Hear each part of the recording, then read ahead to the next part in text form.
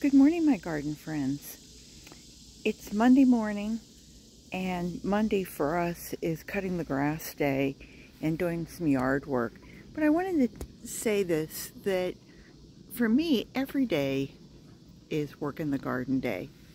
Even if it's just not really work, it's go through and pick some things up, like leaves that maybe are have fallen and that look like they might have some fungus on the end of them on the backside. And so it's just kind of going and assessing what needs to be done. And I think a lot of the times people get so overwhelmed by what needs to be done that they stay in the house and they don't do anything. And well, that isn't a good idea, is it? And then you're frustrated because you feel bad. You think that, oh, bad Peggy, didn't get anything done. And really, you just need to go through and pick up as you're going along. And it gives you a moment to say, well, is that a friend or a foe? Is that a weed? Or is that a flower?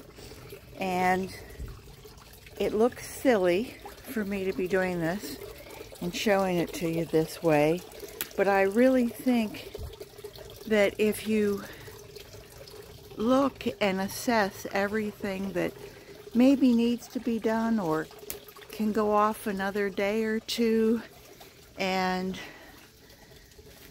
get put on tomorrow's list,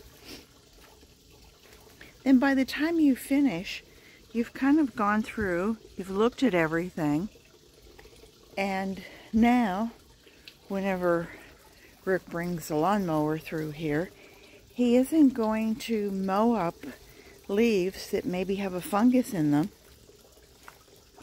and then I use it in my, as my mulch, and now I've added it back to the system. Well, I don't want that. So I like to take care of things before they get to be a problem. So anyway, that was it. I just wanted to take a few minutes and just show you what I do. The compost pile, by the way, is looking really quite nice. I keep coming over here and making sure that it's okay and there's no fungusy leaves in it.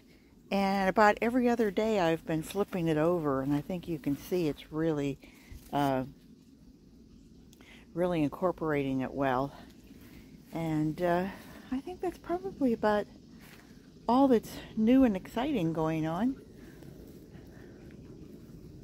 I know tomorrow I wanted to do a end of the month tour of the yard and show you, but this morning was just kind of a little jab in your butt, if that's what it takes, for you to go out and look at your yard, front and back, sides, depending on what size yard you have. Maybe you just go out in your balcony and assess things and say, gee, this needs to be cleaned off.